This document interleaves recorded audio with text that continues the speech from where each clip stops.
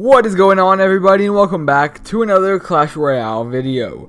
Now today we are currently sitting at 42 trophies right now, a little bit high, not really at my personal best just yet. My personal best is at around 38. However, I haven't really been doing that well since this new meta came out. As you all know, there's been a recent balance change in Clash Royale that I'm not too big of a fan of. I hated a lot of the nerfs that happened. Of course, the Elite Barbs didn't need nerfed, I'm not too worried about that. However, they did nerf a lot of cards that shouldn't have been nerfed, such as the Zap, the Log, and that means that the Zap bait decks are going to be very strong in this new meta. I'm not a big fan of playing against Zap bait decks, however I do have to use one now that they are the only deck that can win in this new meta. So here's one of the most popular bait decks in the game right now. We've got the Princess, the Log, Skeleton Army, and Minion Horde, followed by the Furnace, Goblin Barrel, Mirror, and Fireball. So a lot of different cards here. As you can tell, this is a really solid Zap bait deck. You have the Princess, Goblin Barrel, Fire Spirits from the Furnace, Minion Horde, and Skeletons that are all susceptible to the Fireball, Log, Arrow, Zap, anything like that, and more than likely somebody isn't carrying more than 2 spells in one deck. And then of course you do have the Mirror for whenever you want to just mirror Goblin Barrel someone and troll the crap out of them.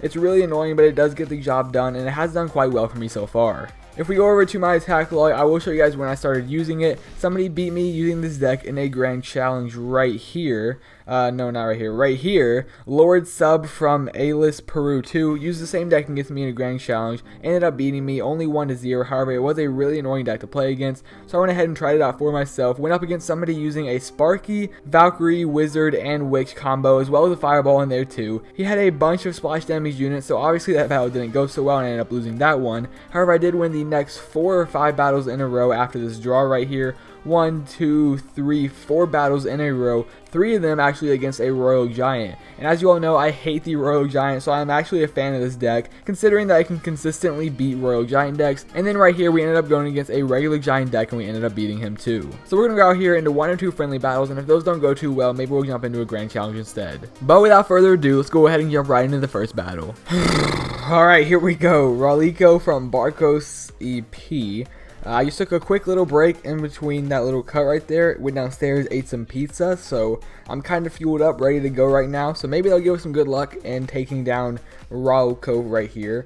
And I don't have my Fireball ready, unfortunately, but those Fire Spirits right there will do a decent amount of damage to both the Barbarians and take out the Minions. However, I placed that a little bit too close, and the Barbs are actually going to take out my Furnace. Not too big of a deal right there. One Barb did get off a shot on my tower. I went ahead and mirrored a Furnace right there and threw a Goblin Barrel over at his left lane tower.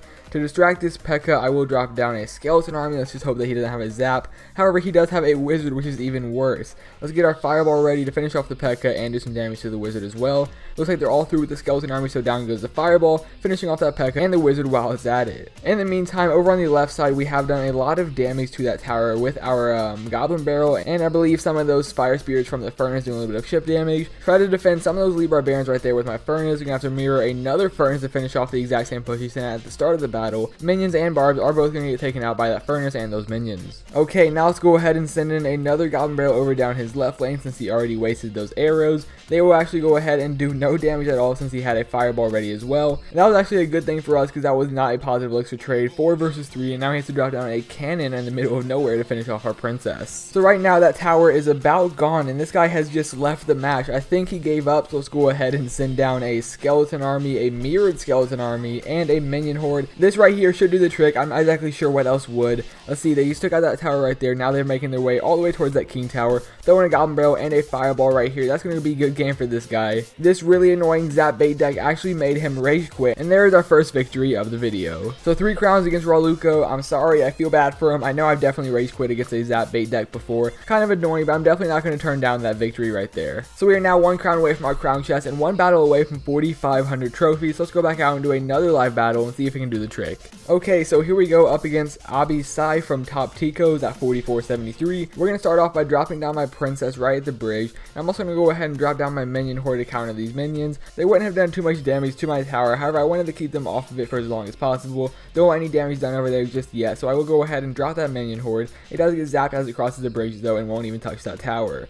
And he's going to go ahead and drop down a level 12 Royal Giant. Let's get down a Skeleton Army right here and a Goblin Barrel over there at that left lane tower. He won't do anything at all to counter that Skeleton Army until the Royal Giant is already taken out. He drops down that Ice Golem and the Mega Minion finished off that Goblin Barrel. So down goes a Furnace to finish off that Mega Minion, and he has some Elite Barbarians. So let's go ahead and drop down a fireball right there. One elite barb actually goes for our tower, and the other one is doing some damage to our furnace. That elite barb actually just dropped our tower down to 1748. He's throwing an angry emoji, probably because this deck is really annoying. However, he does still have the lead right now.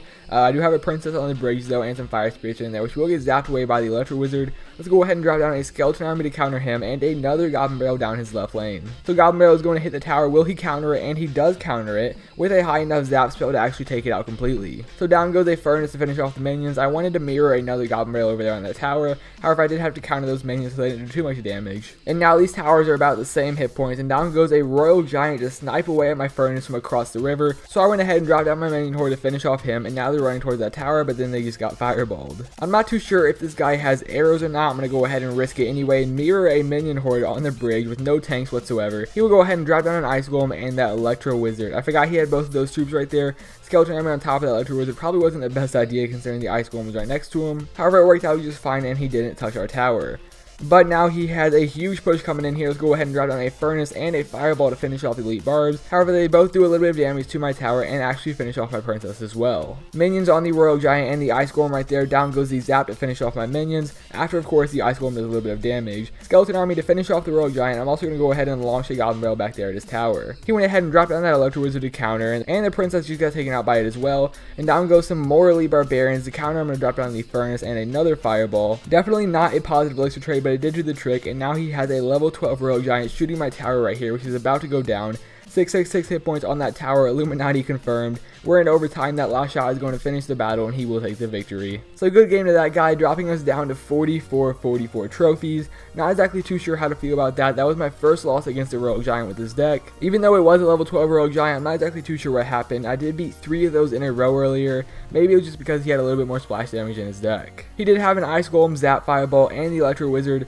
Did a lot of damage to my towers and ended up taking the victory. Unfortunately, my goblin barrel is only a level 5 spawning level 10 goblins. It is really close to a level 6 goblin barrel spawning level 11 goblins. Those will do a lot better against level 11 zaps. But right now, a level 11 zap can actually take out the entire goblin barrel, so it doesn't do too well out in regular matchmaking battles. Instead, we're going to go out into a grand challenge to finish off the video. Considering the cards are going to be tournament standard, they won't be able to zap it out of the way, and I have that mirror just in case they have a log. So to finish off the video, let's go ahead and see what this deck can do in a grand challenge battle. Now this is going to be my first time using this deck in a grand challenge. I did actually find this deck through a grand challenge, somebody used it against me, and ended up beating my golem graveyard deck. So here we are out into a grand challenge trying it out for ourselves. However, it looks like this guy has the exact same deck. So far, I think he used a log and a furnace, and there's his goblin barrel as well. And his goblin barrel is actually going to do a decent amount of damage to my tower over here. However, I think he already used his log, so down goes a mirrored goblin barrel and a skeleton army to counter his mirrored goblin barrel. Fortunately, my skeleton army counters his, but he will go ahead and drop down the exact same counter to my goblin barrels. It looks like we were basically using the exact same deck right here. Not too surprising though, considering this is an extremely popular zap bait deck, one of the most popular in the game actually.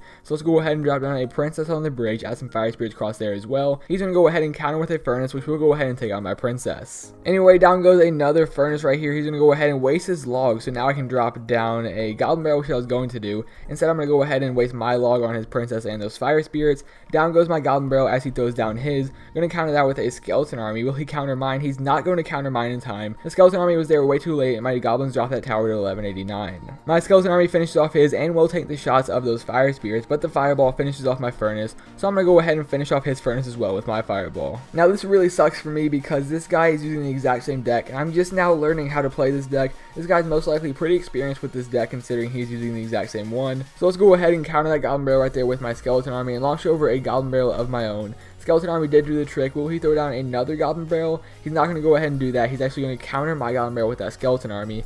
So let's mirror the goblin barrel and send a fireball on top of that furnace right there. Will it hit anything else? He's not going to drop anything, but the goblins do go ahead and finish off that tower. So princess in the back, 36 seconds left. The king tower is activated. Not exactly sure how much more damage I could do over there, so I'm actually just going to go ahead and defend as hard as I can right here. Log's going to try to finish off those skeletons, but actually the fire spirits from the furnace did the trick themselves. Going to go ahead and lock down that princess. 20 more seconds to hold down the fort, and I think we might actually win this battle. Those fire spirits just finished off that princess. That was a terrible time to drop them. My minion Horde finished off his furnace. Down goes a princess and another furnace since he wanted to fireball that one. Mirror the furnace because why not? 4 seconds left. He's not going to take my tower. Even the goblin barrel wouldn't have done the tricks out of my log ready. Good game to this guy, but there is the 1 crown victory. So there we have it. It actually worked in a grand challenge. Kind of curious to see how it does against a real deck and not the exact same deck. He was, in fact, actually using the exact same deck as me. So there we go. Somehow I outplayed him and managed to take that victory. Still not too sure how I feel about this deck. Maybe I'll do better with it when I can get my goblin barrel to level 6 and my minion horde to level 12. But so far, it does pretty well countering the royal giant. So far, I'm 3-4 with it, I believe, against the royal giant.